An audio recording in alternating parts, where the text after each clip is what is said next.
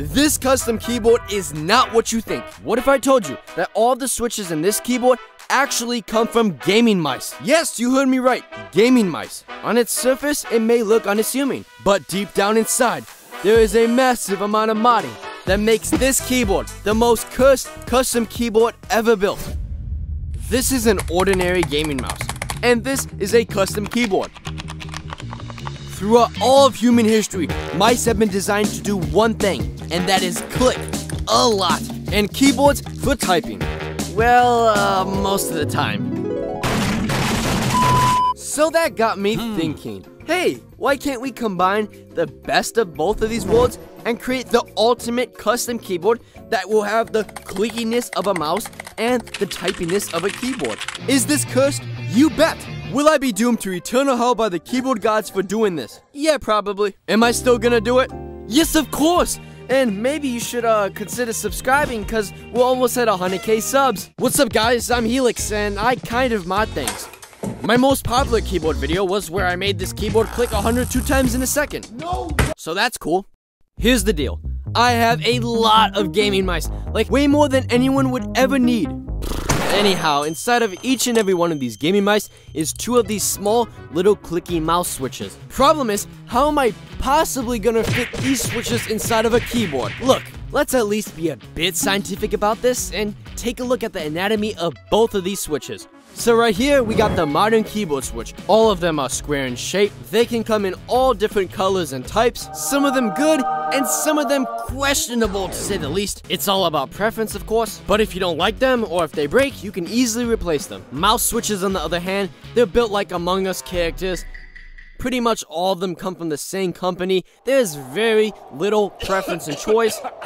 And if they break, have fun doing brain surgery on your mouse trying to replace them. In conclusion, these switches are nothing alike and should never be mixed together. But what if we do? The perfect custom keyboard for this mod will be the Gateron K12.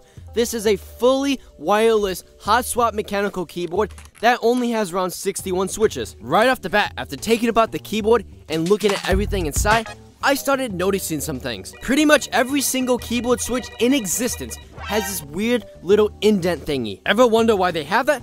Well, it actually serves a very simple purpose. Whenever you press a switch down, the plunger portion of the switch actually extends beyond the switch itself to give you that extra post travel. Taking all this into mind, here is the 10,000 IQ idea. What if we use both switches? What? Yes, that's right. If we remove that protective bump by sliding a mouse switch directly beneath the keyboard switch, we can use the keyboard switch to activate the mouse switch. In essence, the deactivated keyboard switch above will stab the mouse switch below, clicking it and allowing you to type. This, of course, is easier said than done, as we will soon find out. I'ma really have to upgrade these stock switches if I'm really serious about making the best custom keyboard possible. A quick Google search later would lead me to believe that the Cherry MX Browns are one of the best keyboard switches out there, and so I went with them. These have to be some of the most aesthetic and best feeling switches out there, so that's why I'll be supporting Cherry MX Browns. Yo, chill, I'm joking. I'll actually be replacing the stock switches with Gateron Black Inks. They're some of the best smooth linear keyboard switches out there and are pretty much the gold standard. I'm sorry I have to break the news to you, but all of these perfectly good switches will be killed. Inside the keyboard is of course the PCB, which is the brains of the keyboard, and every switch connects to it. Notice all of the holes in the PCB? Yes, that's where we have to align each and every mouse switch. But all of these annoying plastic bumps actually get in the way of the switches. So I had to painstakingly remove each and every one of these things. This is a reenactment of what that may look like.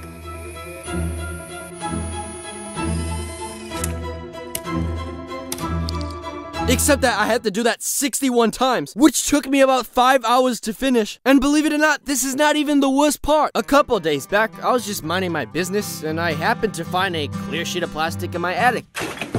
So my original plan for this mod was to cut that plastic in the shape of the keyboard, line everything up, drill some holes, maybe accidentally drill through the battery, and mount each and every switch to that plastic. And since I'm telling you this right now, you can probably figure out that it did not work at all. Nothing lined up. It was a total nightmare and a waste of time. Then my smooth brain realized, oh wow, hot glue exists.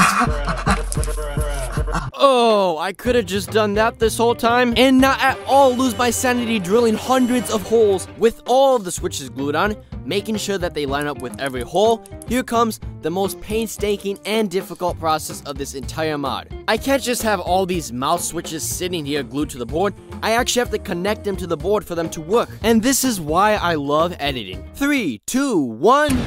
That right there was 8 solid hours of soldering right before your eyes. Unfortunately, the keyboard switches alone don't press down far enough to click the mouse switches below. That's why we have this cool little hole puncher, which can mass produce hundreds of little spaces that can fit perfectly between the two switches. With all of the spaces in place, we move on to the inevitable. I'm sorry for this part of the video, but 61 Gateron Blacks had to be modded and consequently destroyed for this mod to work.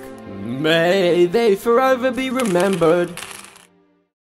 One of the things I really love about this mod that makes it the most cursed in my opinion is the fact that on the surface, even when you take off the keycaps, this just looks like any ordinary keyboard. But deep down inside, past the keycaps, past the keyboard switches, and heck, past the circuit board, is a vast array of mouse switches. I think we are finally ready to test out this keyboard, see what it sounds like, and even see how fast it can click. For the moment of truth that you've all been waiting for, let's hear what this keyboard sounds like.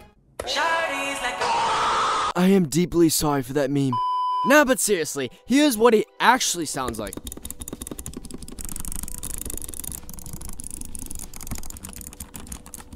Compared to a gaming mouse, now back to keyboard, now back to mouse, back to keyboard, to mouse, to keyboard, to mouse. And heck, a gaming mouse typing on the keyboard. Maybe you should, what's the word again? Yeah, consider subscribing. It's completely free, so why not help out the channel? Before we test how fast this keyboard can click, spoilers, pretty fast, let's have some of my friends react to this keyboard and see what they think. Hold up, that does not sound like a keyboard switch. What is that? What is that? Dude, that is so satisfying. When you jitter click, it literally sounds the same as if you were jitter clicking on the mouse, bro. It's jitter clicking with the keyboard. I want this. Dude, Helix, nice job. That is actually really sick. This is super cursed, bro. Helix, you're a genius, dude. You've done it again. It's so sick, dude. Bro, this is 10,000 IQ, bro. Holy crap. What? To say the least, I think I surprised them pretty good. Show them some love, all of the channels will be in the description below. Unfortunately, keyboards aren't designed for people to type at light speed, because that's not usually humanly possible. So to measure the click speed of this keyboard as accurately as possible, I can hotwire this mouse right here to the spacebar switch, therefore bypassing the keyboard entirely. By jitter clicking, I average around 14 CPS. That's pretty cool, but kinda lame. Let's take it up a notch. By applying some electrical tape to the spacebar, I can increase the surface friction of the spacebar, which will allow me to drag click. After a bunch of tries and some failures, I was able to do this. 68 clicks in 1 second. But wait, there's more. The final clicking method is kind of illegal in a sense. By simply using an electric toothbrush, I was able to do this. Oh my god! 169 CPS. What a perfect way to end off this mod. Looking back on the goal I made in the beginning of the video to make the clickiest, typiest keyboard in existence, I think I did a pretty good job of that. Maybe in part 2 of this video, I'll actually make this keyboard into a fully working mouse. Heck, I just have this 3D printer sitting right here, waiting to be opened. On that note, I guess we'll have to find out.